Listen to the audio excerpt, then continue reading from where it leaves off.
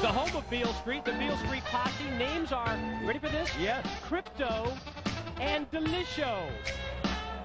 Representing Lethal Attitude Wrestling in Memphis. And their opponents, at a combined weight of 454 pounds, they are the team of Erik Watts and David Flair. Two-thirds of the NWA's next generation. Oh, speaking of Erik Watts, so many things we need to talk about. How about that move he pulled on Nikita Koloff and Dusty Rhodes to steal the NWA former championship belt that he owned by Ric Flair?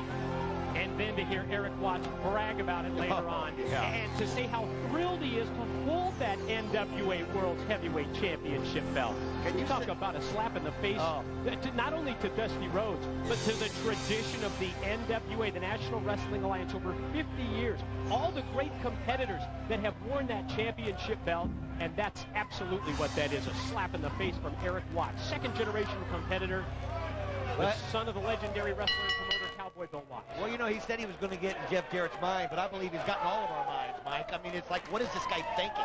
I mean, we saw him, a couple weeks ago, partying with these great athletes down in Destin, Florida, the big celebrity event, bragging about, and, you know, how he was wishing Jeff Jarrett luck, and then next week, I'm telling you, the guy is just really going a direction I can't figure out, Mike. And speaking about not being able to figure out someone, if you think back to when Erik Watts arrived on the scene and started playing the mind games with Jeff Jarrett, then you factor in the repeated challengers, whether it's AJ Styles, whether it's Raven, people coming from out of the woodwork because of Jeff Jarrett being what he is, the NWA World's Heavyweight Champion, and I don't think that there's any coincidence that since we've seen all these people set their sights on Jeff Jarrett, we've seen a totally different NWA World's Champ in Mr. Jarrett. Mike, Jeff has always been a rock. Since he's been the champion, he has been nothing but a rock. And lately, he is just cracking at the seams, Mike. It's just, he's losing it. I'm sorry, he's losing it. Yeah, we've seen that repeatedly here in the past couple of weeks on NWA TNA. You can go back to when he took the steel chair to the head of D'Lo Brown, sent him to the hospital with a concussion. Heck, he choked out Goldilocks recently. He punched another female, Alexis Lurie. I guess he feels that he's just got so many people coming at him from so many different directions that he can't trust anybody, and that he's going to take the fight to him first so that he doesn't get blindsided himself, Mike. I understand that, but as NWA World's Heavyweight Champion, you need to be above all of that. You need to represent the NWA as a true World's Heavyweight Champion.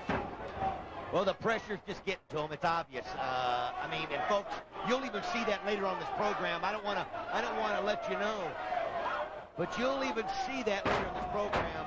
A situation between Dusty and Jeff, but I can't tell you about it. You've got to watch. Oh yeah, later stick on. around. You're not going to believe what went down this past Wednesday involving Dusty Rhodes and the NWA World Heavyweight Champion Jeff Jarrett. Did you hear Erik Watts? Yeah, I get ready to say Erik saying, "Talk about me. Talk about me." Running monologue from the ring apron. Erik Watts wanting to make sure that he gets plenty of airtime. Team move by the Beale Street Posse ends up in a pin attempt, and only a 2 count from Delisho on David Flair. Oh, Erik Watts in the ring, and he just overpowered him. Two-thirds of the NWA's next generation. Erik Watts, David Flair. It's the second time, I believe, and in 2 weeks we've had him here in one of the TNA Xplosion matches. Oh, man. Powerbomb in the corner, and you saw the back of the head of Delisho making contact with that top, very unforgiving turnbuckle.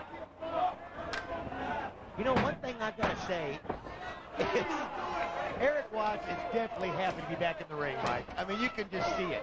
He's enjoying himself, playing with everybody's heads. Yeah, and probably enjoying the effect that it's having on Jeff Jarrett as well. With impact, he drives Crypto to the mat. Oh, great move by Flair. David Flair as well, and the next generation puts it together. So winners of the match, the team of Erik Watts and David Flair. Very impressive in victory. Almost total domination between these two. Bottom line, David Flair, Erik Watts, victorious on Xplosion. Storm's going to go